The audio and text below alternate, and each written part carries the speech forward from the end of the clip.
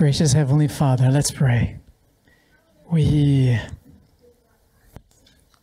thank you for the opportunity to come to church this morning, especially to have a communion service starting the year in such an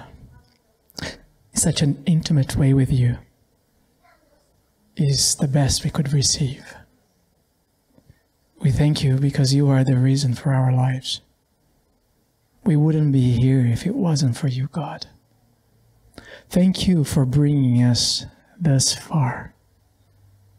And if it is your will and for your glory, we ask that you will bless us in 2023 in abundant ways, that we may honor you and that we may fulfill our purpose here on earth.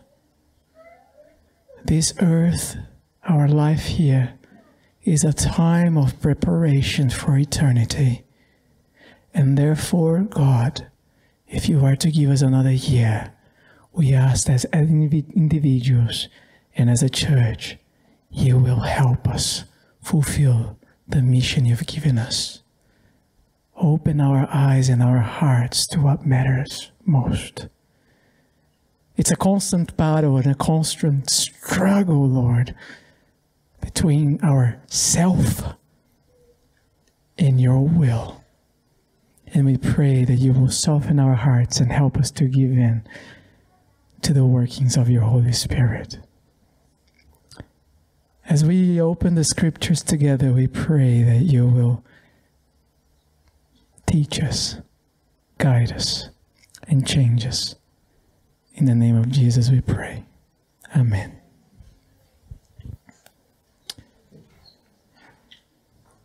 As I mentioned, today we have a communion service. And there are a few reasons why communion service is special. To me, the communion service is a time for self-examination. It is a time when, in the busyness of my life, I can be away from any devices, and I can consider who I am. You can consider who you are. This is an appropriate time for that. Communion service is also an opportunity for us to reflect on who God is. For us to renew our trust in His love. The communion service is also a time for fellowship because we wash our feet together. We break the bread together. It creates a bond. The communion service is probably one of the most intimate times that we have as a church with the Lord. It's a strong connection with heaven, and I'm really glad that you could be here today. If you couldn't be here, connect through the message at least. I've given you some of the reasons why I highly appreciate the ordinance of the Lord's Supper, but does it ever happen to you that during the communion service your mind wanders? Or at times you go through the motions of taking this service and it doesn't really feel like it has that much meaning other than a tradition. You know, this can happen to any of us. And that's why I think we should take some time before partaking of the communion to dwell on the meaning of the Lord's cup that was at the table. Here we have 2 cups, and this sermon is entitled The 2 Cups. At the communion, Jesus took a cup, and He blessed and He gave them and told them to drink. There's a meaning behind the cup. What does it represent? What does it have to do with you? What does it have to do with the wrath of God? In Scripture, let me pick up this cup here. The imagery of the cup is related to the wrath of the Lord.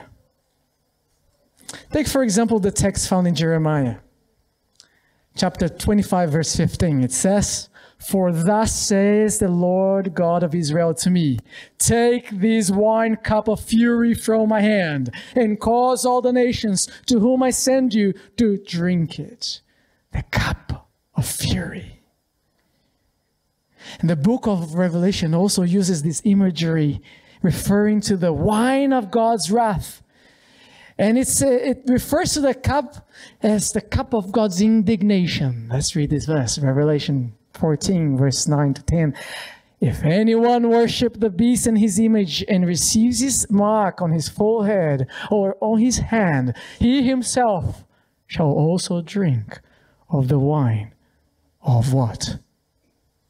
"The wrath of God, which is poured out full strength into the cup of his indignation." So when Jesus went to the cross, when he was at the cross, Jesus drank the cup of the full wrath of God on behalf of those who believe in him. You know, in theology, we call this imputation. Imputation. The wrath of God was imputed on him. He took our place, and he imputed his righteousness on us. So, let me ask you, what is the wrath of God? I don't remember, one of these days, there was a product called the wrath of God. I don't remember what the product was.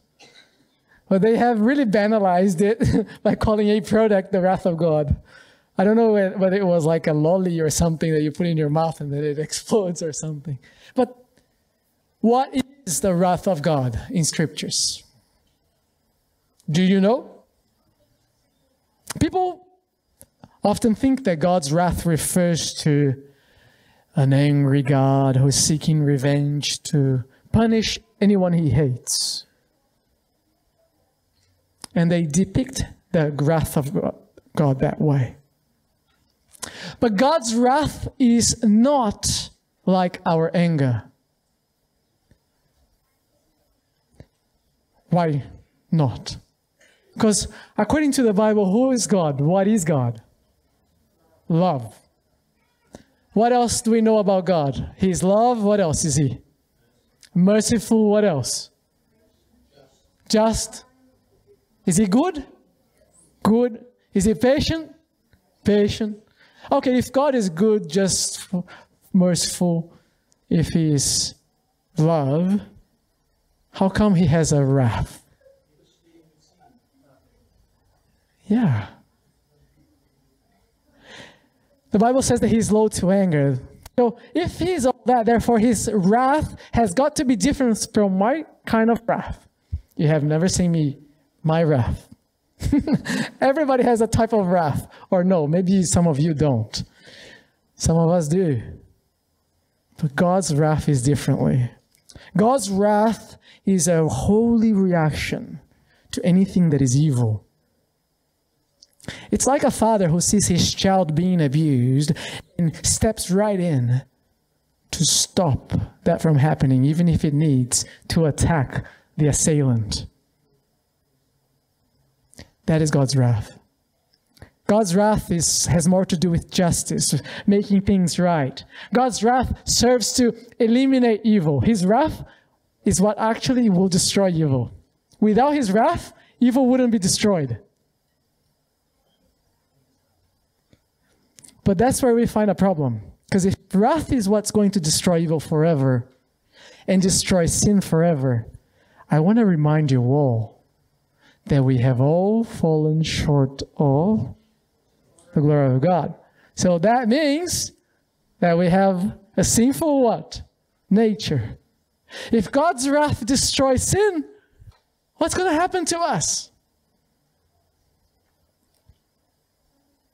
Humans are sinners and the divine wrath hangs over us unless and until it is taken away. That's why God's wrath is to be feared.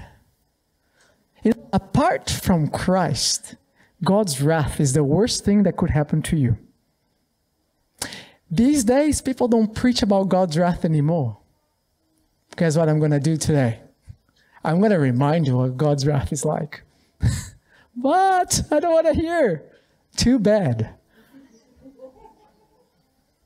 Let's read a text found in Revelation 19, verse 11 to 15. Then I saw heaven open, and a white horse was standing there. Its rider was named Faithful and True, for he judges fairly and wages a righteous war. His eyes were like flames of fire, and on his head were many crowns. A name was written on him that no one understood except himself. He wore a robe dipped in blood, and his title was the Word of God. The armies of heaven, dressed in the finest of pure white linen, followed him on white horses. From his mouth came a sharp sword to strike down the nations. He will rule them with what? An iron rod. He will release the fierce wrath of God, the Almighty, like juice flowing from a wine press. Another text, Isaiah 26:21. See, the Lord is coming out of his dwelling to punish the people of the earth for their sins. Let's go to Nahum. The Lord is slow to get angry. Yes, it's true. But his power is great, and he never lets the guilty go unpunished. Interesting reminder, huh? He displays his power in the whirlwind and the storm. The billowing clouds are the dust beneath his feet. In his presence, the mountains quake and the hills melt away and the earth trembles and its people are destroyed. In his presence, nothing stands. Who can stand before his fierce anger? Is he coming with an anger? Who can survive his burning fury? His rage blazes forth like fire, and the mountains crumble to dust in his presence.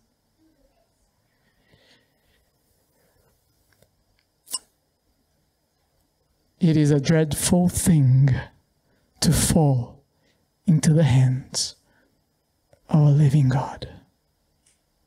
Hebrews 10:31.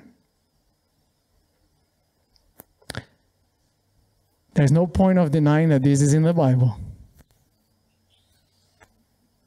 Most of us don't like to talk about this part. We don't like this part of the Bible. We'd rather ignore them, these texts, and there are a lot more. We want to sing how much we're loved by Jesus, but we don't like when we're told that our sins, our choices, our works will bring everlasting destruction upon us. If we don't abandon our sins, our breaking of God's commandments will bring God's wrath upon us. And that is a reality. No wonder that through history, religions have taken hold of this. Many religions have taken hold of the fear of the wrath of God, which is a reality, and they used it to control people. You look into the history of the Christian church and the false doctrine of hell, that there's a place burning where God's burning people. That's false. That doesn't exist. But religion created that in order to control people. But yes, there will be a day, the Bible says, that when there will be fire. There will be fire that will burn, and a burning fury will come and will destroy all the wicked. There will be that day, yes. The fact that religion has told lies and controlled people using the wrath of God does not dismiss the fact that there is a wrath of God. My friends, what is the reality the Bible is saying? To the wicked, the presence of God could be the worst thing that they can ever have. The presence of God When God appears, the wicked, the sinful, will hurt, will break, and will die. And that is the reality that the Bible presents. The reality of sin. What sin can actually cause. Sinners will face a terrible end. It will be excruciating. It will be horrifying. So it's a reality. Yes, it is.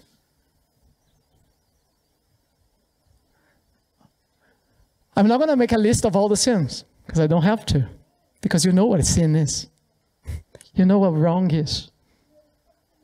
If you do wrong, you know that you run the risk. I don't have to say. But what I do need to say, as a pastor, as your fellow Christian friend,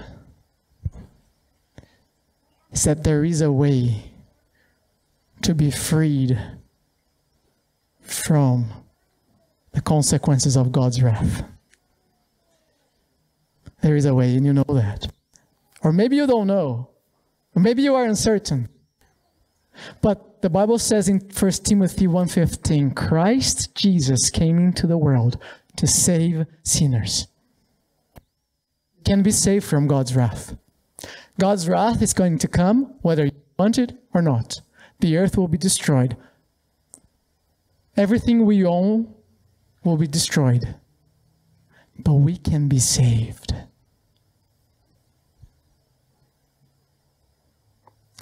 He can set us free from the wrath.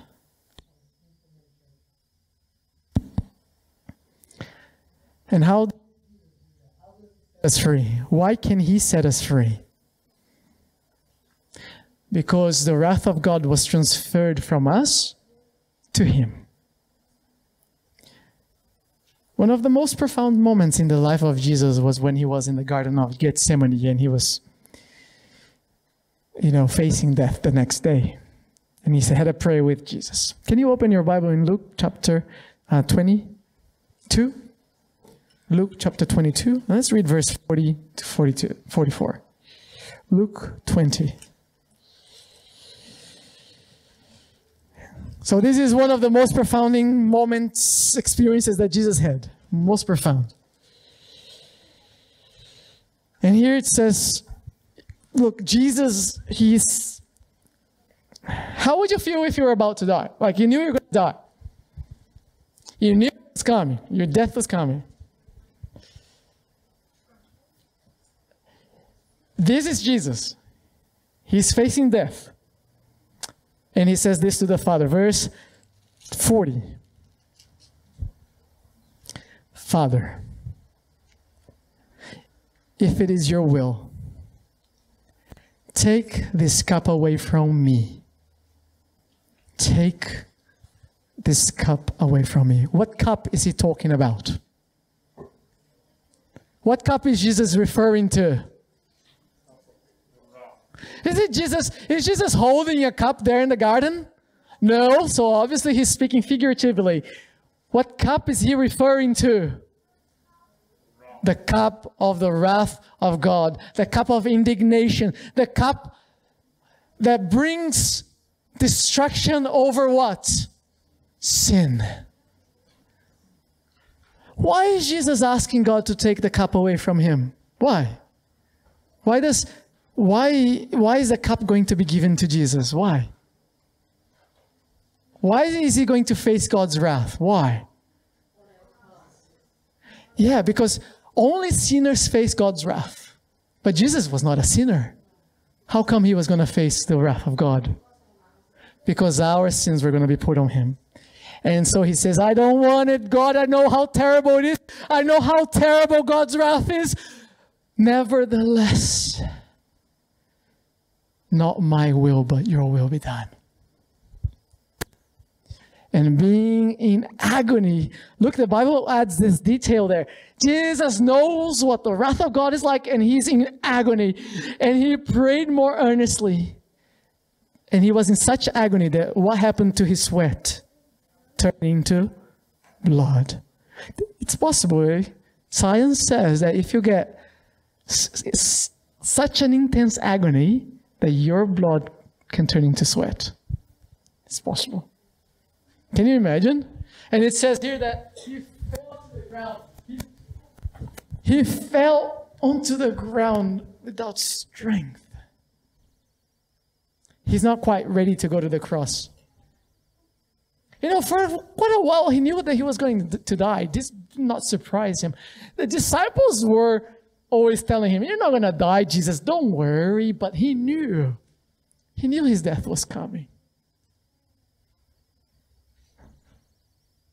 He full well knew. And yet, even though he knew all that, in this moment, he's trembling in fear. It's interesting because up to this moment, I think Jesus was the only person in history who never had a reason to be afraid of God. Why did Jesus not have a reason to be afraid of God? Does anyone know? Because he was sinless.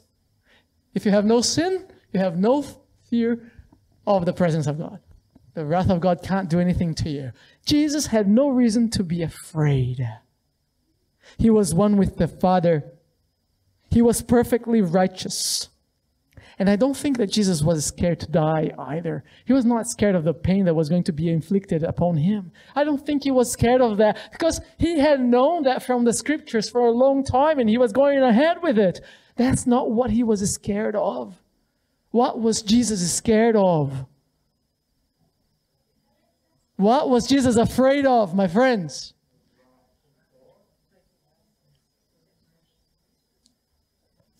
There's so many different answers here. Separation, taking our sins, the wrath of God. Why was Jesus scared? Separation could be permanent. Before coming to the earth, Jesus had been the most exalted in the whole universe. He had a perfect communion with the Father. He was adored by the entire universe, the King of Kings, the purest of all. But in this moment, he took my sin and your sin upon him, and he was scared. It's shocking to consider. You know, when he was here on earth, he ministered, he was so good, and yet people mistreated him. He was beaten, he was rejected, he was despised, he was crucified. But knowing the world and knowing what people like, I'm not surprised by that. We all get despised. We all get moments when we are mistreated. Jesus got that too, so we shouldn't be that surprised. That's our sinful world. But what's shocking and surprising for me is that he was going to face the wrath of the Father. His Father, his own Father. That is shocking. Bearing our sins. He who had never committed a sin. In this moment, he was afraid of God. The weight of the reality of our sin was bearing upon him, and he didn't want anything to do with it. He was so afraid. And this is another thing that amazes me. Jesus did not have to bear the weight of my sin. He didn't have to do this. He didn't have to. He didn't have to drink from that cup. And I'm still asking myself, why? Because Jesus loves you. I know, but why? What have I done for Jesus that deserves him taking that cup of the wrath for me? And yet he chose to go ahead and do it for you.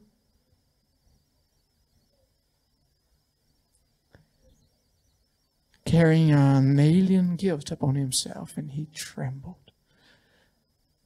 The Bible says, in agony, sweating blood, falling to the ground. Jesus trembled. But what about us? What is going on with us that so many times we lose sense of this fear of the wrath of God?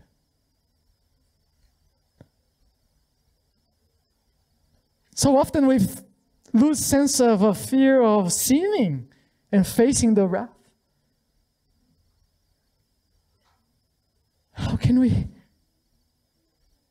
How How can we live without being afraid of the wrath of God? And don't get me wrong here. I'm not saying that you need to live feeling guilty, okay? I'm not saying that. I'm not saying that you should carry the guilt of your sins forever, but you have to believe that if you truly repented, God is faithful and just to forgive and cleanse you. He will. But the problem is that many of us presumptuously, do you know this word? Presumption?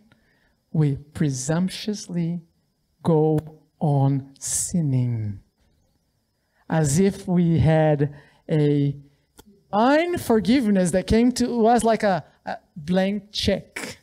A blank checkbook that will excuse our depraved lack of resolution to abandon our evil ways. Do you see what the problem is with us so many times?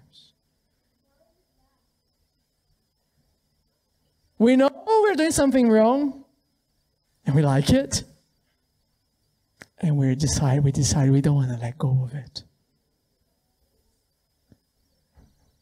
And that's the biggest problem with us. That's the biggest problem with you and I. And if we enter 2023 and we're holding on to pet sins or things in our life that we know we shouldn't do, but we continue doing, you have to stop with it right now. I needed to. Because if we hang on to our sinful lives, do you know what we're going to be taken back? The cup of the wrath. And that could be the worst, that is the worst thing anybody would need to face. Let's read Hebrews chapter 10, verse 26 to 27. Listen to what the author, he's penning a letter to you and me, and it says, "Dear friends, if we deliberately continue sinning after we have received knowledge of the truth, there is no longer any sacrifice that will cover these sins." Do you see how the Bible is saying there is no white blank check given to the sinner? Saying, hey, just go on. You keep doing whatever you're doing. Jesus will forgive you anyway. Look, the Bible is saying that's not true. The Bible is saying there is no longer any sacrifice that will cover these sins of people who continue sinning deliberately, my dear friends. There is only the terrible expectation of God's judgment and the raging fire that will consume his enemies. For anyone who refused to obey the law of Moses back in those days, they were put to death without mercy on the witnesses of 2 or 3 witnesses. You know, some people say, wow, how come things were so tough in the time of Israel? Have you ever heard somebody say, they look at the laws at the time of Israel, if somebody broke a law or something, they were stoned. Why was it so severe, right? Have you ever heard people saying this? Why was God so severe? God is different in the Old Testament than the New Testament. Have you heard this? Do you know why things were so tough with the law of Moses? Because the law that deals with our sin is even worse. Is even tougher. And God wanted us to know that. He wanted us to know that. Just think how much worse the punishment will be for those who have trampled on the Son of God and have treated the blood of the covenant, which made us holy, as if it were common and unholy, and have insulted and disdained the Holy Spirit who brings God's mercy to us. Oh, God, have mercy on us. The reason why I'm telling you and we're talking about the wrath of God is because I want you to understand, before we go into the communion, the magnitude of what happened on the cross. Do you realize the weight of your sin, of our sin? Jesus, who had no sin, trembled at the mere thought of bearing our guilt. And here we are, fully undeserving of the mercy of God. And we don't seem to wink an eye when we keep on sinning, and we just turn to Jesus and we give him a high five and we say, thanks, bro.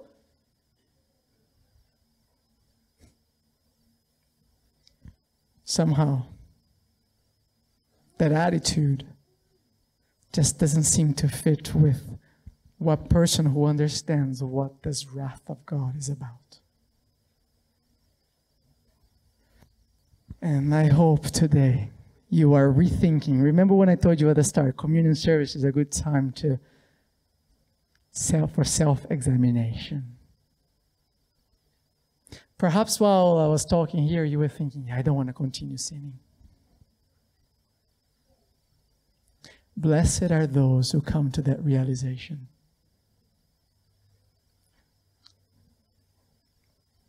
Woe to me, sinful. I need help.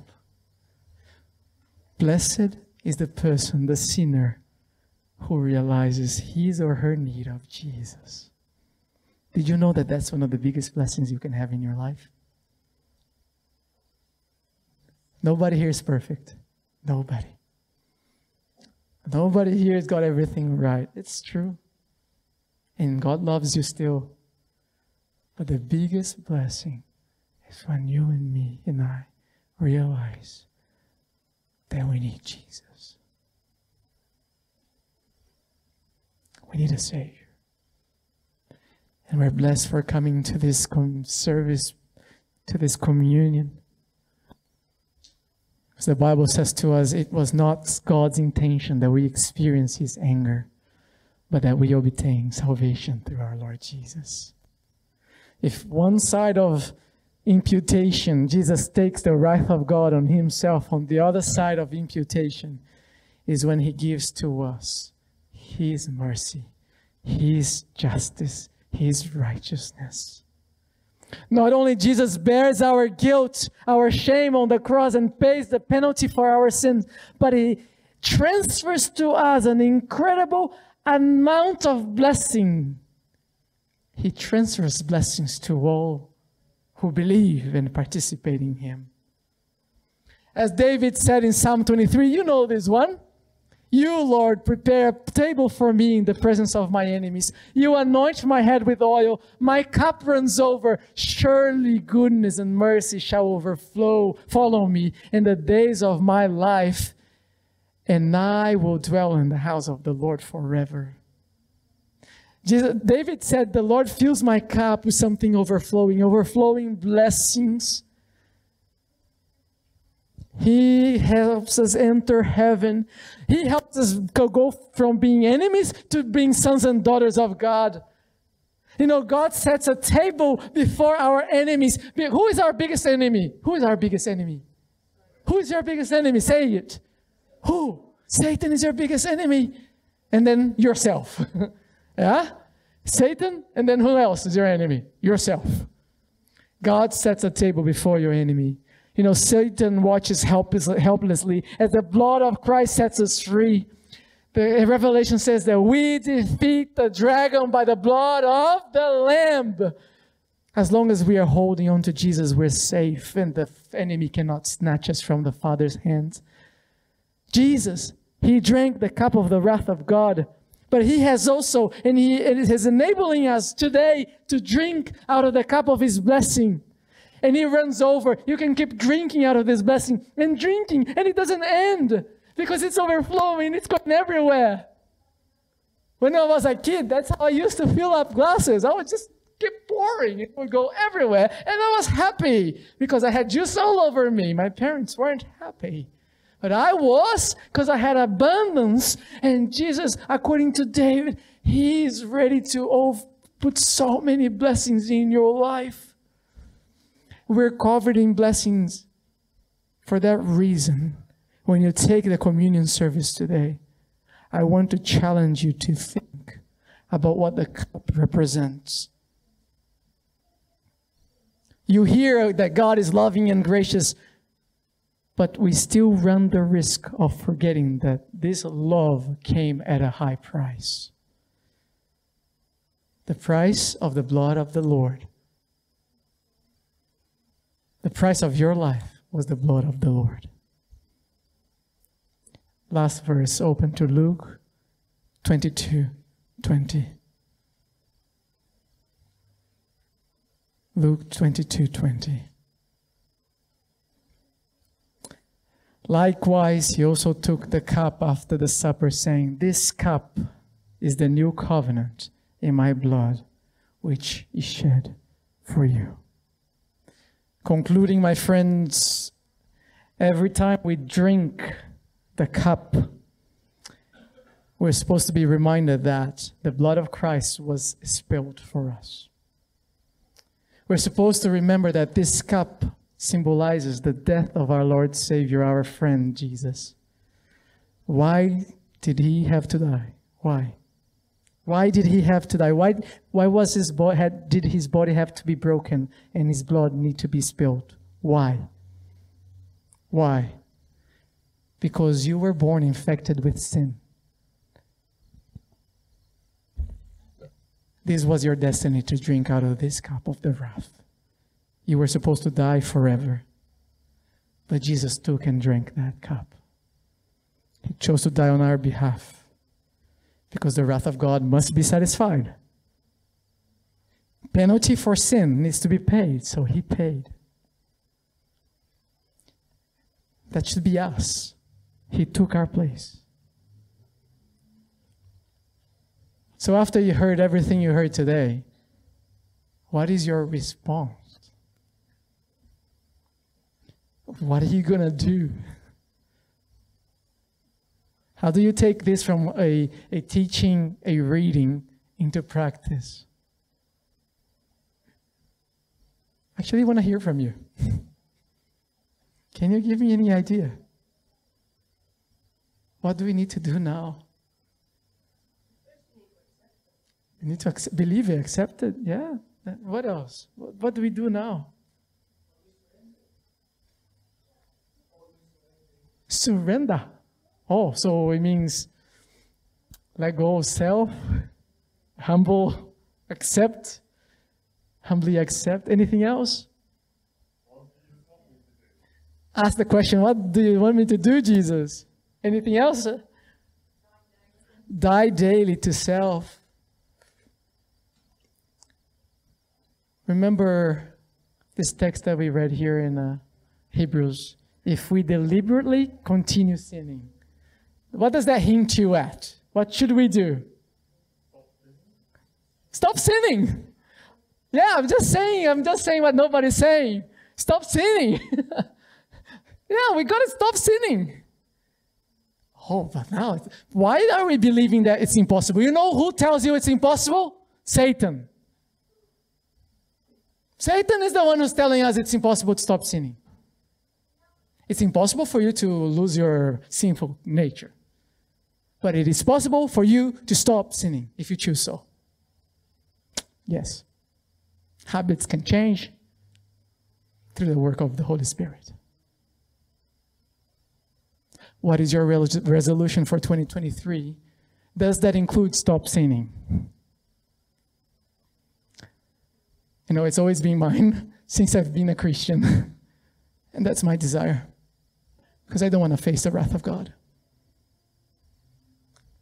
As long as I want to stop sinning, even if I haven't, but as long as I want, I'm safe.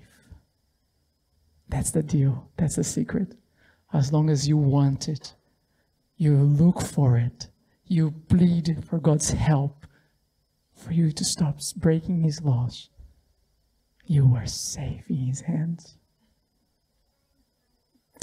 Today, we're going to participate and we're going to do what He asked of us. He asked us to take the communion to remember. He asked to do the foot washing.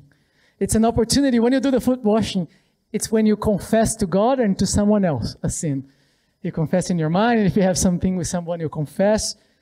And Jesus he did the foot washing so people would realize that He washes you. He really does. And then when you take the bread and the wine, He really fills you up with abundant blessings. Not with this wrath, but with this salvation. So if you want to say thank you to Jesus today, I want to plead with every one of you to participate in the service. You don't have to be a church member. You can be from, you don't have to be this week. You don't need to be, even if you were not a perfect person, even if you sin today, even take the communion. Why? Because that's when you're telling Jesus, I need you. When you don't take the communion, you're telling Jesus what? I don't need you. I'm good enough. I can face the wrath of God on my own. That's why, please, Jesus gave us the communion for us to know how much we need him. And I want to encourage every one of you today, participate in the foot washing, in the taking of the bread and the wine.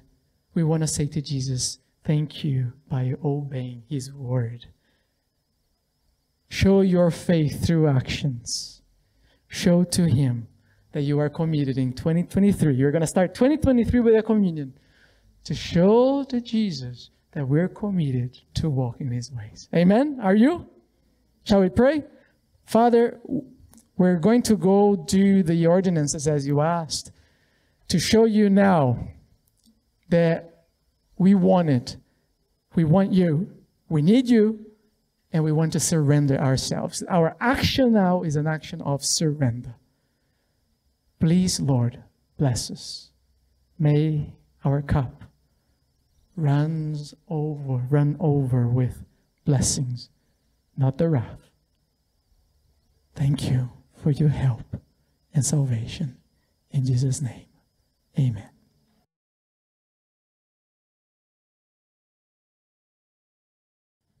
John chapter 6, verses 53 to 57.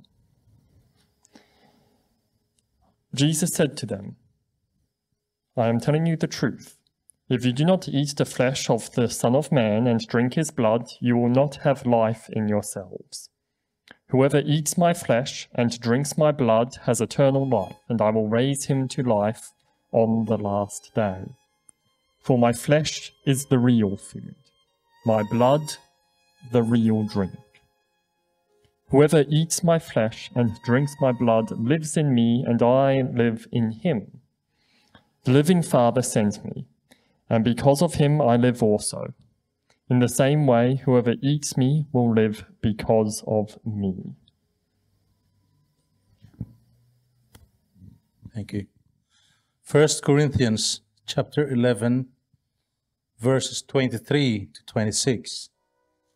For I have received of the Lord that which also I delivered unto you, that the Lord Jesus the same night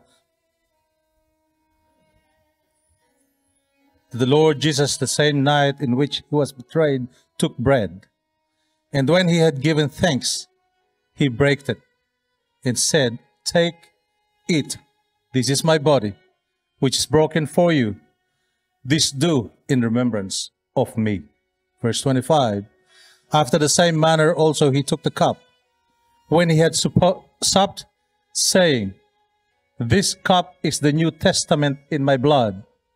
This do ye, as oft as ye drink it, in remembrance of me. For as often as ye eat this bread and drink this cup, ye do show the Lord's death till he come. What we are doing here is what Jesus did. He did it with the intention of letting you know that he has done everything that is necessary for you to be saved. This here is an assurance that he has done everything. All you need is to accept him into your life. After saying these things, he took the bread and he broke the bread, representing his body being broken for our sins. Shall we break the bread?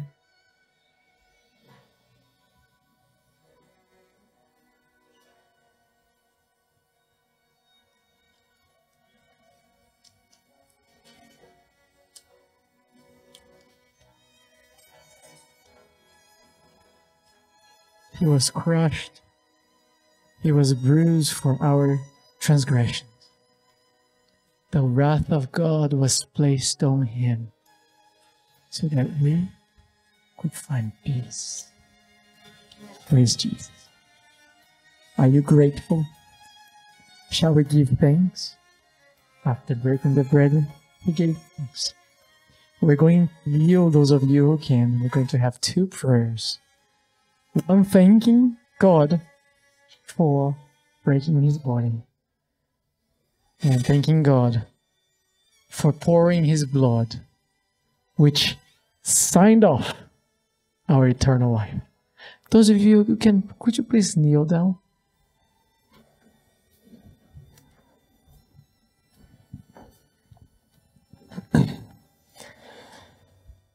Dear Lord, we thank you for coming to this earth in a form of human flesh like us.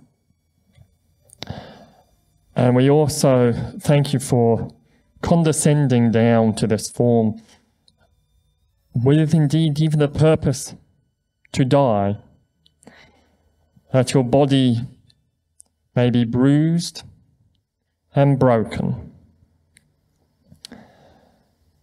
We thank you for this closeness you have given with us, that you too may be, that you too came to experience flesh like us, that we may have a high priest who knows all that we go through. And we thank you for this memory of your body that was broken for us. Amen.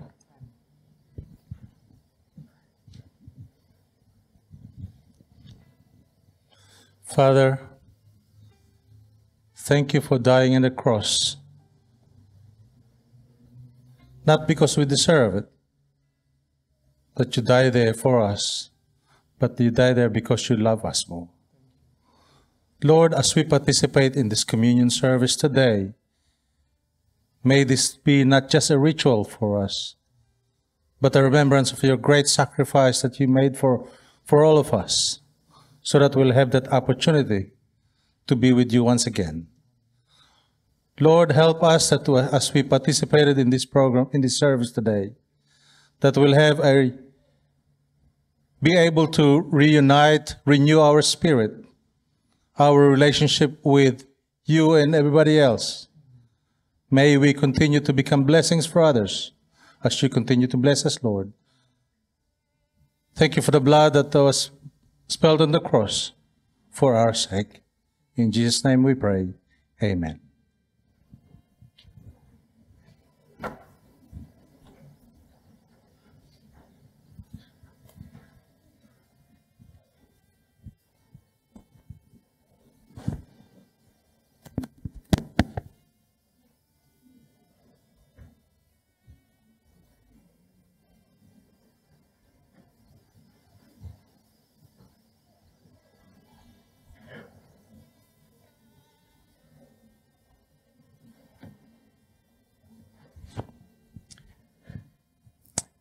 Those of you who are participating may take a bread and a juice and wait until at the end I say so, we will eat and drink together. So just hold on to it until it's time to eat together. While you are waiting, it's a good chance, a good opportunity to pray.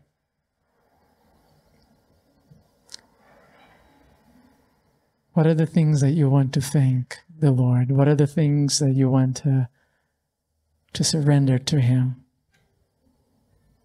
Is there any area of your life that you know has been troublesome, that you want to confess, that you want to give to Him right now? This is a moment that you can tell Him.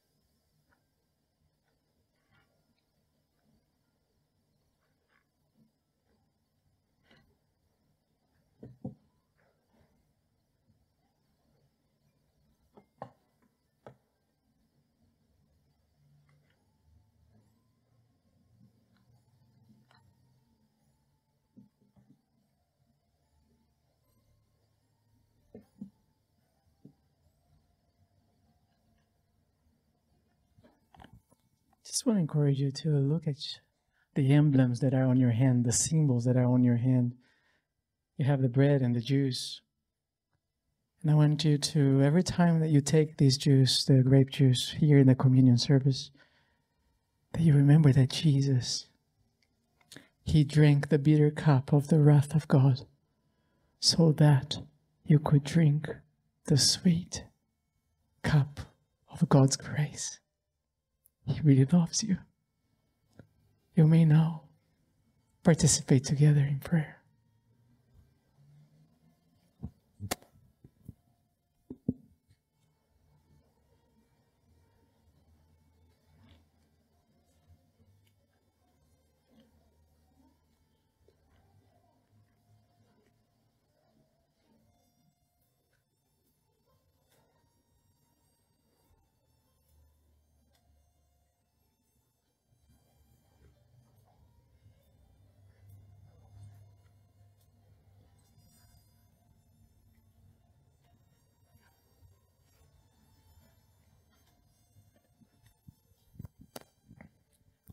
Thank you, Jesus, for all that you have done for us.